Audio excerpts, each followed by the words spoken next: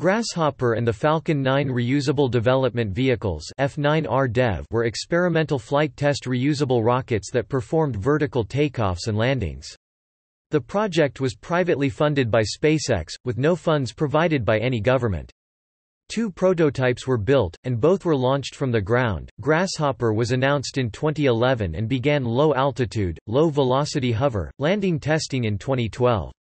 The initial Grasshopper test vehicle was 106 feet (32 meters) tall and made 8 successful test flights in 2012 and 2013 before being retired. A second Grasshopper-class prototype was the larger and more capable Falcon 9 reusable development vehicle F9R Dev, also known as F9R Dev1, based on the Falcon 9 V1.1 launch vehicle. It was tested at higher altitudes and was capable of much higher velocity but was never tested at high velocity. The F9R Dev1 vehicle was built in 2013-2014 and made its first low-altitude flight test on 17 April 2014. It was lost during a 3-engine test at the McGregor test site on the 22nd of August 2014, which ended the low-velocity test program. Further expansion of the flight test envelope for the reusable rocket was moved to descending Falcon 9 boosters that had been used on orbital flight trajectories on commercial orbital flights of the Falcon 9. The Grasshopper and F9R Dev tests were fundamental to the development of the reusable Falcon 9 and reusable Falcon Heavy rockets, which require vertical landings of the near-empty Falcon 9 and Falcon Heavy first-stage booster tanks and engine assemblies. The Grasshopper and the F9R Dev tests led into a series of high-altitude, high-speed controlled descent tests of post-mission spent Falcon 9 booster stages that accompanied the commercial Falcon 9 missions since September 2013. The latter eventually resulted in the first successful booster landing on 21 December 2015.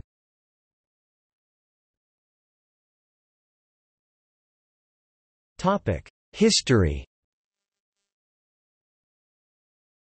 The Grasshopper technology demonstrator first became known publicly in the third quarter of 2011, when space journalists first wrote about it after analyzing space launch regulations of the Federal Aviation Administration. Shortly thereafter, SpaceX confirmed the existence of the Test Vehicle Development Program, and projected it would begin the Grasshopper flight test program in 2012. Releases of public information in 2011 indicated that the subsonic tests would occur in McGregor, Texas in 3 phases, at maximum flight altitudes of 670 to 11,500 feet (200 to 3,510 meters), for durations of 45 to 160 s (0.75 to 2.67 minutes). At the time, testing was expected to take up to 3 years and the initial FAA permit allows up to 70 suborbital launches per year. A half-acre concrete launch facility was constructed to support the test flight program. In September 2012, SpaceX announced that they have requested FAA approval to increase the altitude of some of the initial test flights. Looking forward to the next year, CEO Musk said in November 2012, "Over the next few months, we'll gradually increase the altitude and speed. I do think there probably will be some craters along the way, we'll be very lucky if there are no craters. Vertical landing is an extremely important breakthrough. Extreme, rapid reusability."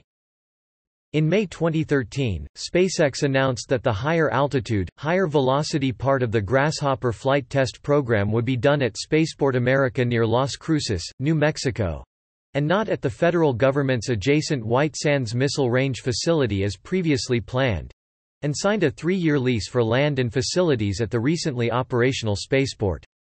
SpaceX indicated in May 2013 that they did not yet know how many jobs might move from Texas to New Mexico. SpaceX began constructing a 30 meters x 30 meters (98 feet x 98 feet) pad at Spaceport America in May 2013, 7 kilometers (4.3 miles) southwest of the spaceport's main campus, planning to lease the pad for $6,600 per month plus $25,000 per test flight.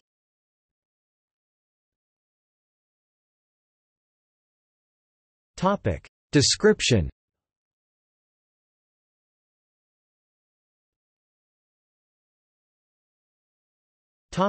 Grasshopper. Grasshopper consisted of A Falcon 9 V1.0 first stage tank, a single Merlin 1D engine. With a height of 32 meters (106 feet). The landing gear was fixed. Topic: F9R Dev1. F9R Dev1 was constructed out of the used first stage tank of the Falcon 9 V1.1, so it was 160 foot tall, nearly 50% longer than the first Grasshopper.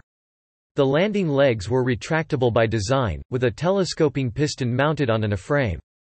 The total span of the four legs was approximately 18 meters (60 feet) and the weight less than 2,100 kilograms (4,600 pounds). The deployment system used high-pressure helium. The legs had less weight than on the first Grasshopper.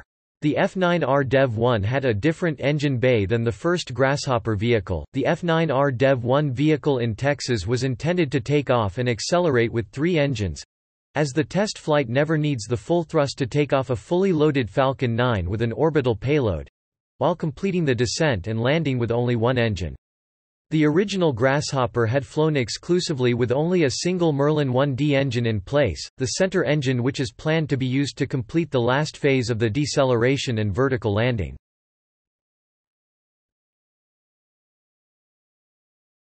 F9R Dev2 never flown. A third flight test vehicle, F9R Dev2, was initially planned to be flown only at the high-altitude test range at Spaceport America and at altitudes of up to 91,000 meters (300,000 feet). In September 2014, following the destruction of the F9R Dev1, SpaceX changed the plans, so the F9R Dev2 vehicle would fly first in McGregor for low-altitude testing. The initial FAA permit to fly the Falcon 9 reusable development vehicle at McGregor in Texas was open until February 2015. On 19 February 2015, SpaceX announced that the F9R Dev2 would be discontinued. During April 2015, SpaceX performed tanking tests on the in-flight abort rocket on the Vandenberg Air Force Base SLC-4E. Since this rocket only had 3 Merlin 1D engines, and the New Mexico site was to have been used for testing the returned first stages, it was speculated that the discontinued F9R Dev2 was repurposed as the launch vehicle in the in-flight abort test. In May 2015, a press article stated that due to the technical success of many aspects of the booster rocket landing attempts on the sea and on the ASDS, SpaceX was planning on using the New Mexico site for testing the return stages.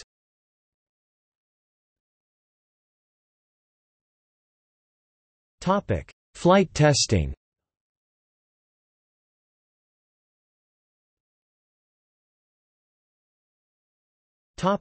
Grasshopper flight tests.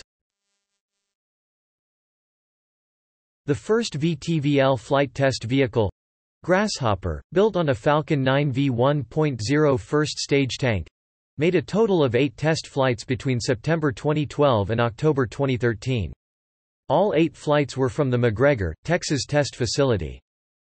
Grasshopper began flight testing in September 2012 with a brief, 3-second hop, followed by a second hop in November 2012 with an 8-second flight that took the testbed approximately 5.4 meters (18 feet) off the ground, and a third flight in December 2012 of 29 seconds duration, with extended hover under rocket engine power, in which it ascended to an altitude of 40 meters (130 feet) before descending under rocket power to come to a successful vertical landing.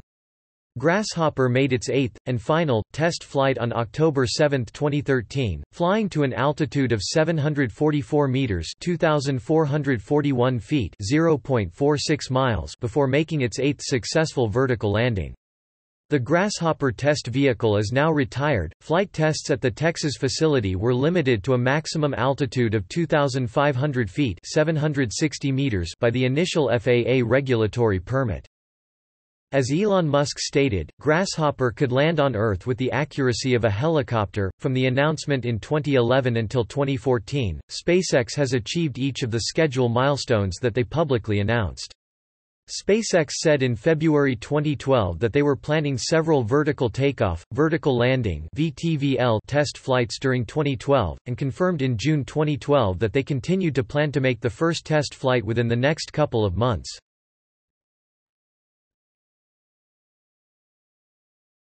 F9R Dev1 flight tests.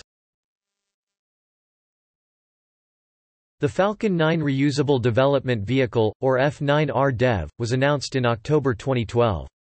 F9R Dev1 was initially named, since late 2012 until early 2014, as Grasshopper V1.1.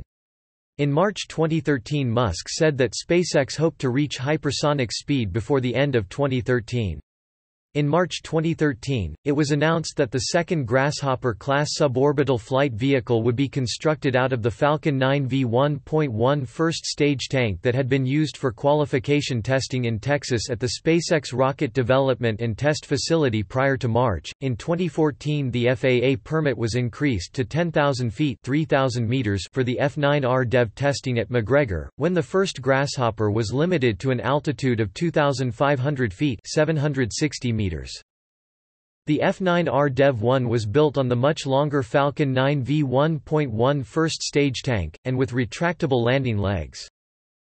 SpaceX performed a short-duration ground test, static test of F9R Dev1 on March 28, 2014 at their McGregor, Texas test site, and made their maiden test flight of the new vehicle, to an altitude of 250 meters (820 feet), on April 17, 2014. The F9R Dev1 vehicle's fifth flight on the 22nd of August 2014 was also its final one. Anomalous sensor data from the vehicle during its ascent triggered the flight termination system, leading to the destruction of F9R Dev1. No injuries or near injuries were reported, and an FAA representative was present during the test. Video from the accident was released by CBS, and multiple images from the accident were posted on social media.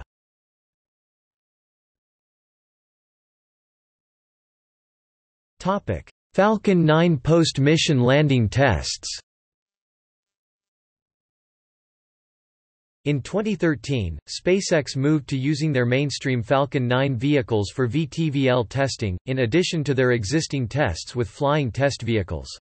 In March 2013, SpaceX announced that, beginning with the first flight of the stretch version of the Falcon 9 launch vehicle, the sixth flight overall of Falcon 9, then anticipated for summer 2013, every first stage would be instrumented and equipped as a controlled descent test vehicle. SpaceX attempted numerous over-water landings. Both over the sea, resulting in soft landings into the water, and onto specialized autonomous spaceport drone ships, barges modified to be landing platforms. None were completely successful. SpaceX finally succeeded in landing a production vertical landing rocket on land in late 2015. The first attempt to land the first stage of the Falcon 9 on land, near its launch site, occurred on Falcon 9 Flight 20, on 21 December 2015. The landing was successful, and the first stage of the Falcon 9 full-thrust vehicle was recovered. By May 27, 2016, SpaceX had successfully completed 3 first-stage landings on a drone ship at sea.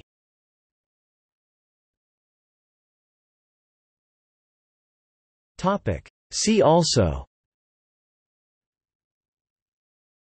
Falcon rocket family, List of Falcon 9 first-stage boosters, Canco Maru, McDonnell Douglas DCX, New Shepard, Quad rocket, Reusable vehicle testing, SpaceX Reusable Launch System Development Program.